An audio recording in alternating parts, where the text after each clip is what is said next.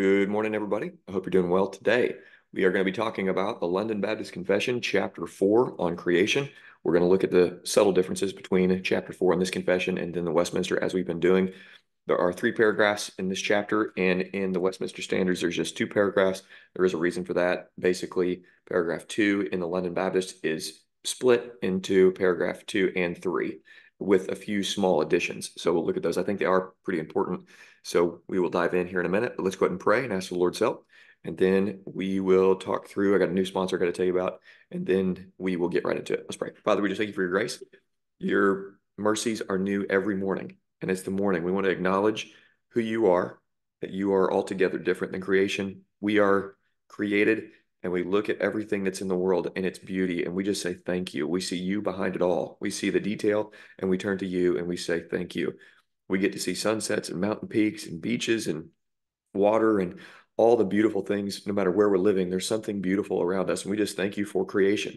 Thank you that you created us in your image and called us to bear fruit and multiply and take dominion and all the good things that come with creation. God, we acknowledge your glory and we live for it. It's in Jesus' name we pray. Amen. Okay. Well, Reformation Heritage Books, get your 10% off. The Shepherd's Crook 10. Then Barbell Logic, if you're not getting strong, try to get strong and look into Barbell Logic. They can really help. I really appreciated my time with them. Matt has been really helpful and just I'm loving it. Absolutely loving working out and getting strong. It's been a lot of fun. I encourage you to do that. And then a new sponsor that you're going to hear an ad for a little bit later is Rise Nutrition in Anna, Illinois. If you're looking for clean products, that's what they're wanting to do is specialize in getting the best clean products to you. You know, we live in a world full of toxins and everything crazy and hormones and all that kind of stuff.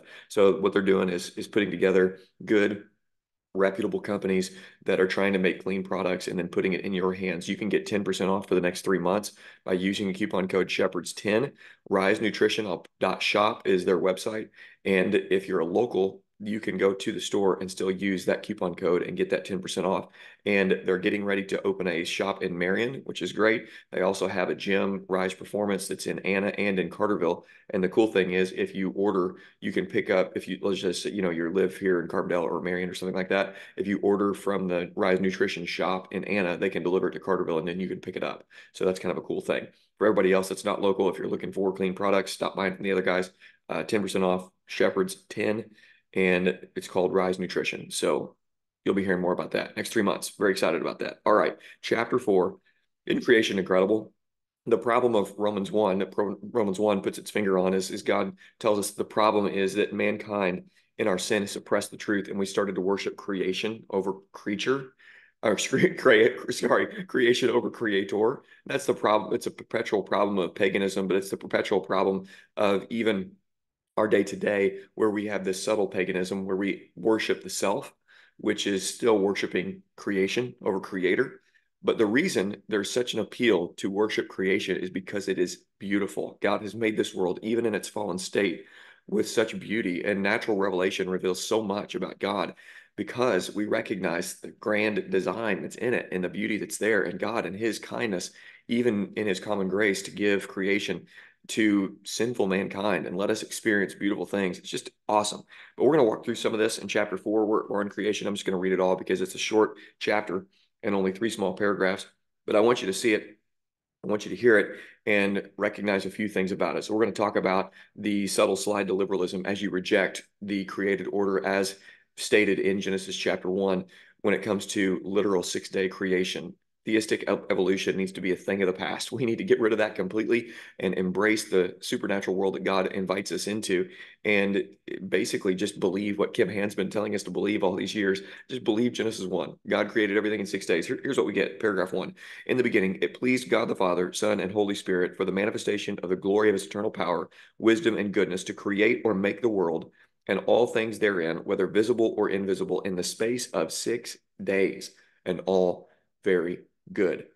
Can we just reject old earth creationism and embrace young earth creationism? I think there's a simple thing.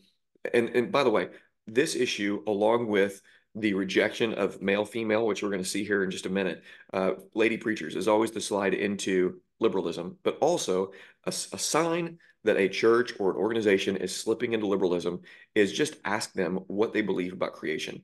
if they're diving into theistic evolution, just rest assured that most likely, let's see. Oh, I may have had echo on there for a little bit. If I did, very sorry. That's a bummer. Okay, I just turned it off. Somehow or another, the echo gets turned up on my phone or on my microphone, and it ends up sounding weird. Sorry about that. Okay, if you want to know where an organization stands, just ask them what do they believe about Genesis 1, 2, and 3. And then pretty much you're going to find out if this is an institution that's built for the long haul or not. This is a critical front door to understand really quickly where the church stands or where the organization stands based on what they believe about Genesis chapter 1. So the 6 day literal creation, let me just say this. God has created a mature universe. And the way I've explained it before, let's just say it's day 7, it's day 8, and there's a scientist, a modern scientist, or a modern theistic evolutionist, and they're on day 8, and they're observing nature, they're observing Eden, and they're talking to Adam and Eve. Okay, and they just say to Adam, there's this debate, how old is the Earth? And the theistic evolutionist and the scientist of the day, they look at everything. The geologist is there, and he's, looking at the rocks and the layers and all this. And they're saying, okay, well, there's ridges here, there's mountains, there's valleys. This takes time. Clearly, this ravine here has taken hundreds and then millions of years to erode out this canyon. And then the tectonic plates have pushed the mountains up, and it just takes all this time. And look how much time. Look how old this. Look at the trees, for goodness sakes. The trees are old. Look at the rings. Cut the rings. Look and see how old. And Adam would be looking. He'd be like, "Hey guys, literally, this is like a week old. I mean, this is." And I'm like 2 days old now, and so is my wife over here. She's 2 days old because they were created mature. And so, I mean, I think this is a simple way to say that God created a mature earth and universe. It has the appearance of age, and we just need to accept what Adam would say to us and what God has said to us in His Word. Is this earth is about 7 to 10,000 years old, something like that, based on the genealogies. We're looking at a very young earth, and this is a great thing. It has the mature, appearance of age. But God created everything in the span of 6 days. Those are literal days. Now, Spurgeon believed in the gap theory. He and Schofield popularized that, but not that they would have agreed on or basically anything. But Spurgeon, and when he republished the London Baptist Confession, he kept this chapter basically intact to a T. So he still embraced this confession, but somehow squeaked in that gap theory. And I think that's silly. I think we just need to reject that. If Spurgeon was here, he probably would tell me why I'm silly. But anyways, paragraph 2. After God had made all other creatures, he created man, male and female, with reasonable and immortal souls, rendering them fit unto that life to God for that which they were created, being made after the image of God in knowledge, righteousness, and true holiness, having the law of God written on their hearts and the power to fulfill it, yet under the possibility of transgressing, being left to the liberty of their own will, which was subject to change. Now, this is where we split the paragraph 2 and 3 in this chapter compared to the Westminster Standards. So if you just look at chapter 4 of their confession, you'll see just 1 and 2 paragraphs, and then some of the wording is almost identical, but we have a few additions here that I want to talk about. So number 1, God made us male and female. That's critical. Again, when it comes to this chapter, this is where people go awry like crazy today in our day, is you just want to mess with the image of God. And the reason people want to mess with the image of God, and that's why abortion is so just the murder of babies, is so important to so many people, or they just love it, is because the more glorious something is, the more susceptible people are to idolizing that thing. The image of God is stamped upon the male and the female. So people worship the self and then end up sacrificing that which is glorious, which is babies. But there is glory in the image of God, created male and female. So God created us male and female. That is mankind. But then this addition to the Baptist Confession, I think, is critical for us to understand. And the wording is this: rendering them fit unto that life to God for which they were created. God designed our bodies to fit our genders, male and female, and God fitted us to the life in which He called us to live. So He made us the way we are, and then built us to fulfill that role that He created us for as the male and the female. And that's seen most naturally in childbearing, but it's also seen in our size. And every society is recognized through just natural revelation that the man is the protector and the provider, and that the woman is the nurturer. I mean, our souls are masculine and feminine, with these immortal souls that we have within us, but then our bodies are fit to the way God made us as our gender, which is awesome. But then one thing we need to understand about paragraph 2 is that there's something fundamentally different about Adam and Eve and us. Adam and Eve did not have a sin nature. That happened. We're going to look at that in chapter 6, and we're going to identify that, and we're actually going to see the covenant of works in chapter 7, as they mention that here as well. But clearly, Adam and Eve they had the law of God written on their hearts, and they had the power to fulfill it. They were free in a way that we are not free, or come into this world free. And then they had this possibility of transgressing, and they were left to their own liberty, and that liberty was subject to change. So they had the law of God on their heart, written on their heart.